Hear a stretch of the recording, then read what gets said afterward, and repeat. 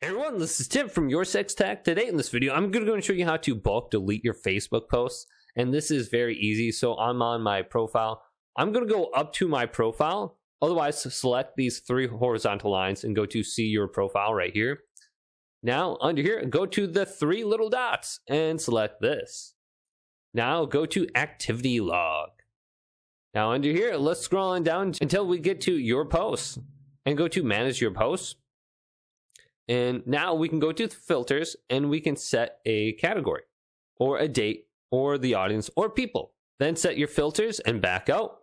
And you'll notice there is a little option right here where we can go to all. Then everything I have listed under here can now be selected, and then I can go to archive or I can completely delete them.